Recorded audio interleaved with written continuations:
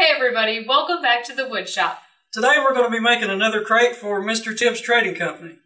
Now we've done a couple of prototypes in the past. The first one they really loved, but they wanted some different hardware and it was a little bit too big for what they needed.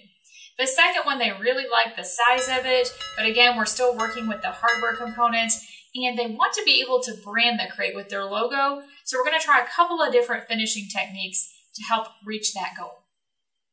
All right, so we've got some boards here from some pallets. We've talked about our love of pallet wood and reclaimed wood. These are oak boards, and you can see they're weathered a little bit. They're kind of beaten up. So we are going to take this planer. We picked this up at Harbor Freight. It's called a Drill Master. It's kind of inexpensive as far as planers go, and we are going to try to make this wood kind of look like something you'd see in the store. So let's give this a try. We have this set on the lowest setting, and we're just going to kind of give it a little shave, clean it up a little bit. Here we go. All right, as you can see, we have a hose that's going into the planer here. This is going to our shop vac because if you don't have some kind of dust collection on your planer, it's going to get real messy real fast. So let's get started.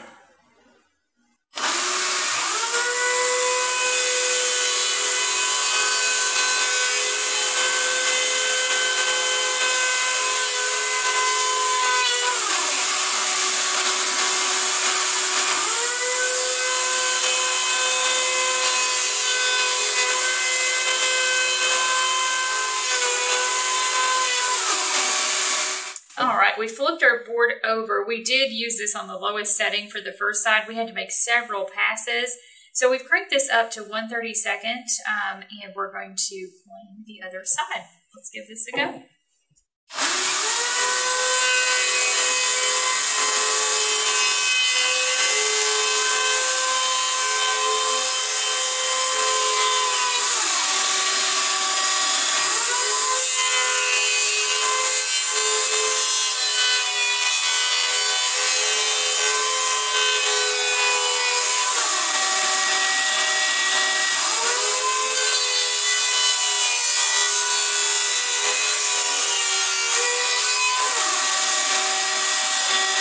Well, now you can see all of our boards are plain, good, and smooth.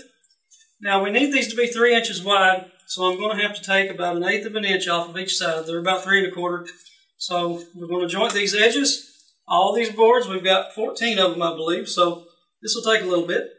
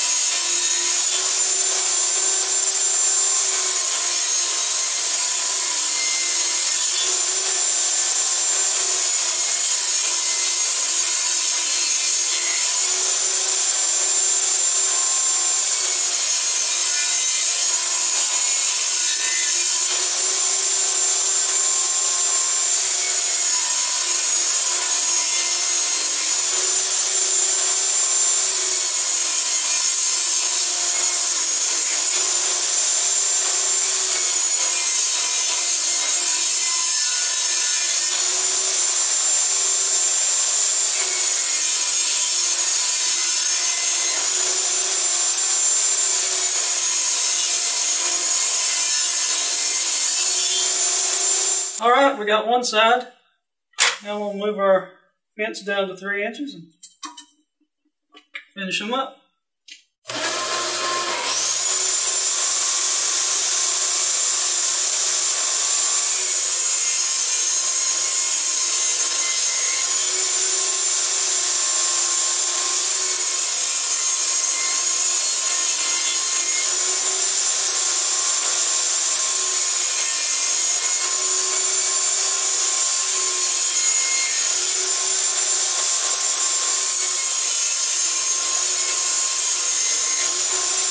All right, now we've got all of our boards ripped for all four sides, the bottom and the lid for our crate. We're going to cut up some boards right now for the framing. These are going to be 1 inch wide, so we'll go ahead and rip those.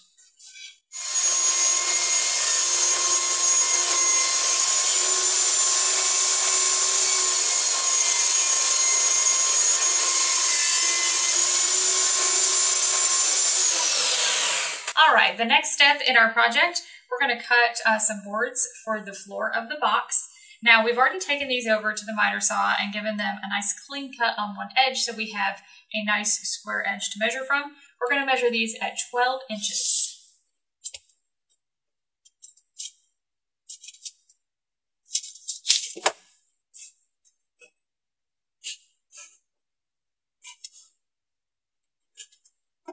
We have our stump block set up here at 12 inches so we can make sure all of these are cut exactly the same length.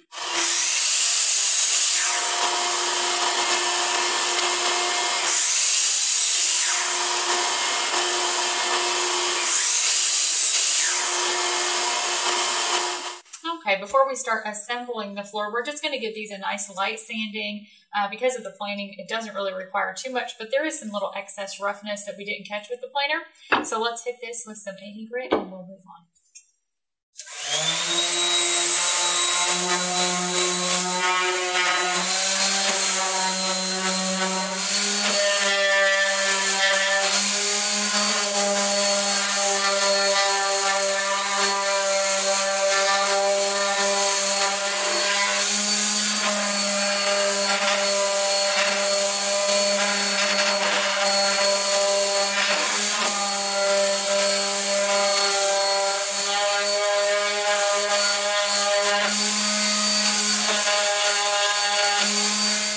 Alright, the floorboards for our crate are all cut and sanded.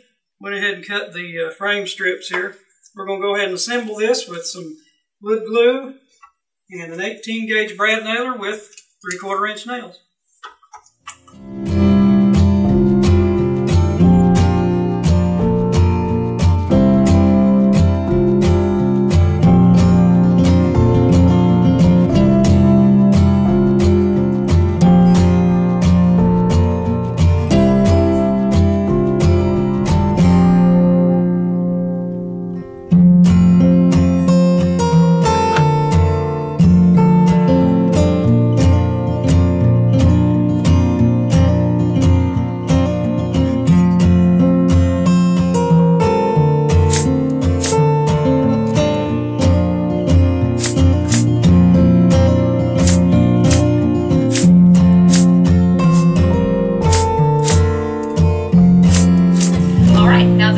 Constructed, we're going to measure and mark the side planks for the panels we're going to be constructing, and these are going to be measured at 9 inches each.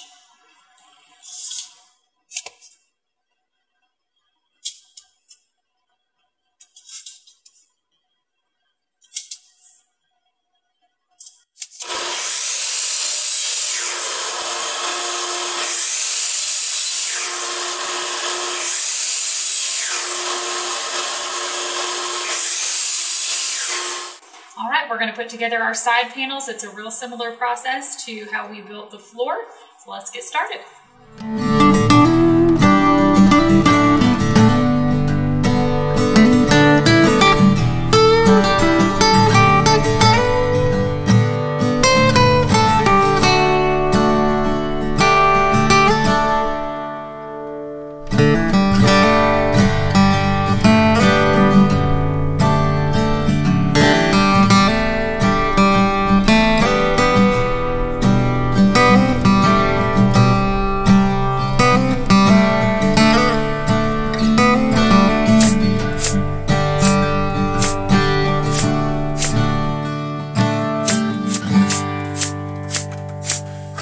We're moving right along. We're getting ready to cut the planks for the front and back panels of the box. And this is going to be 14 inches. And since we're using a stop block on the miter saw, I'm just going to mark one.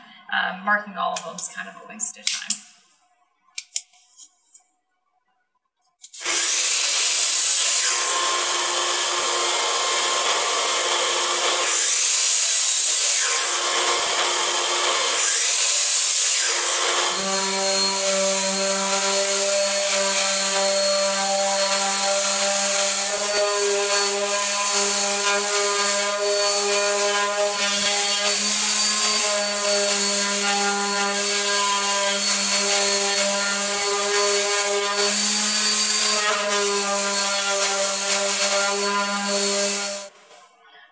right, we're in the home stretch. This is going to be the front panel of our box. So what we're going to do first is glue together the joints.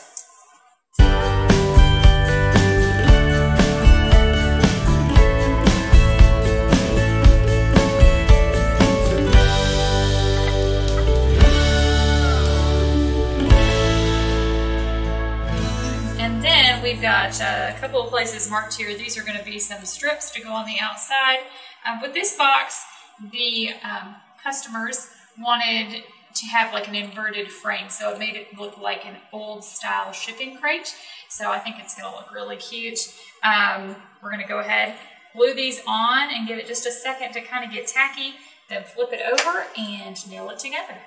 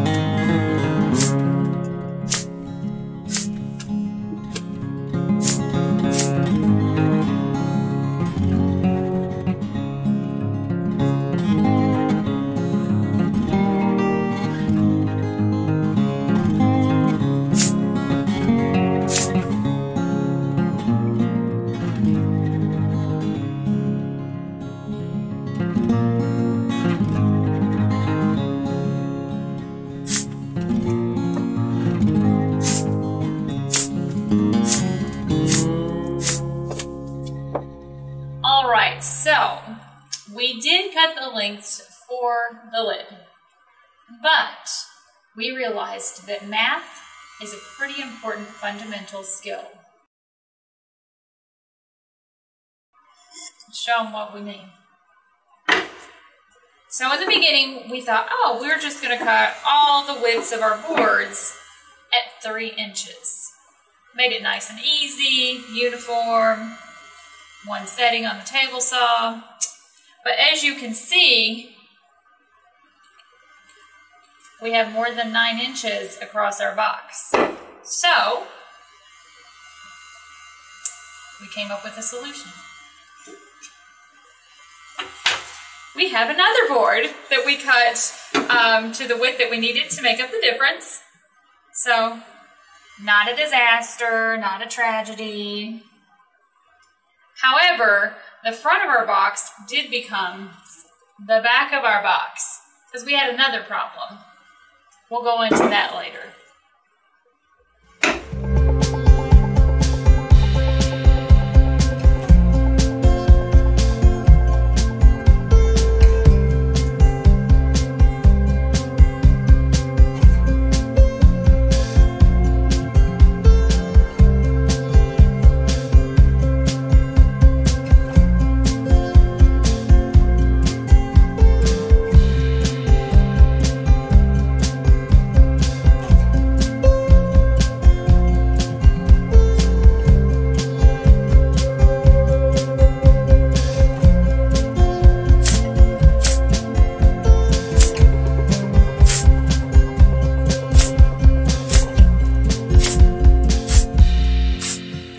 Okay, now we've got our lid assembled. We have just a little bit more cutting to do and we'll be ready for the hardware. Now this was originally going to be the front of the box and you can probably see why it no longer is. We're going to make this the back now because these strips were supposed to come all the way up here and cover the edge of these, and we miscalculated our measurement on that. So we're going to measure the other side all the way up to the top of these, put those on, we'll be ready for hardware.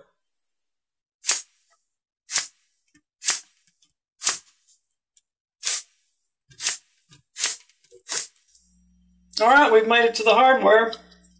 We're going to start with our little butterfly hinges here. Now hopefully these screws are small enough to where they won't crack this oak. I don't think we'll need pilot holes with these.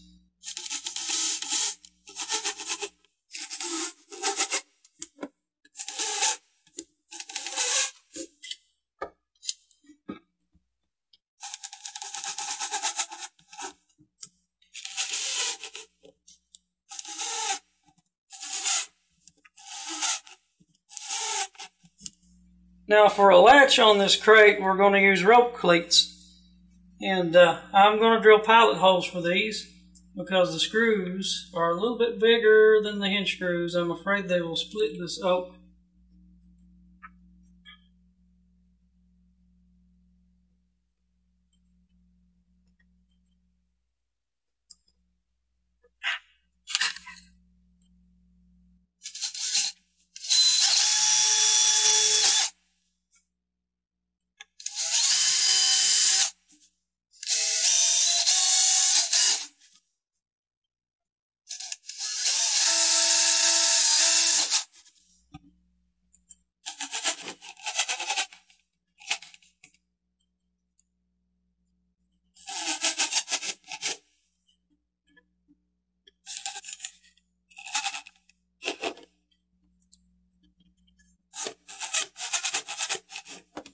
All right, we're down to the final step in our project, and that's finishing this box. So we're just going to do something super simple. We're going to be using some paste wax just to kind of condition the wood, give it a little bit of a shine.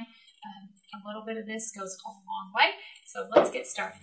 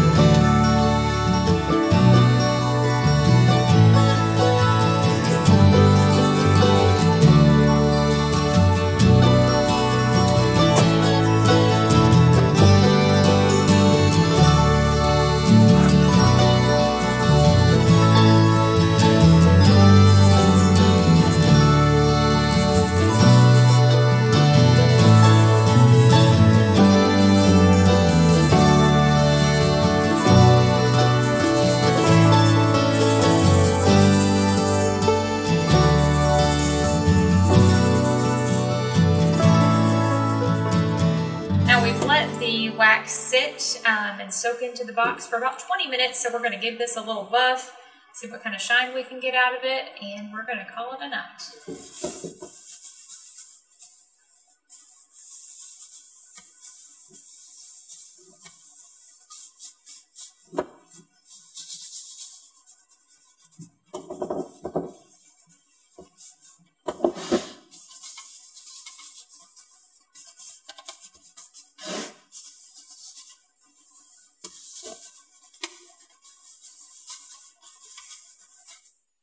Well, it's finished.